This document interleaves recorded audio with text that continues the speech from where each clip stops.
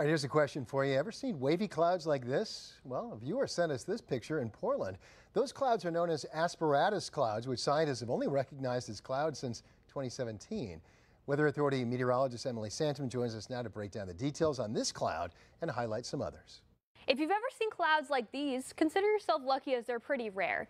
Typically, we see these clouds, asperatus clouds, after thunderstorms, as they're a result from previous storms that were caused by instability in the upper atmosphere.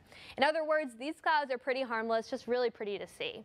While we're at it, let's explore more of the sky. There are over 10 different cloud types, all weighing more than 1 million pounds. Here's another rare one from Jenny. This is an iridescent cloud. It's a rainbow cloud, and once again, pretty rare. Another picture of lenticular clouds. They look like pancakes on top of one another or saucers in the sky. Typically on the western Maine mountains and the White Mountains of New Hampshire, you can spot these clouds. This is Mount Washington taken from Bretton Woods.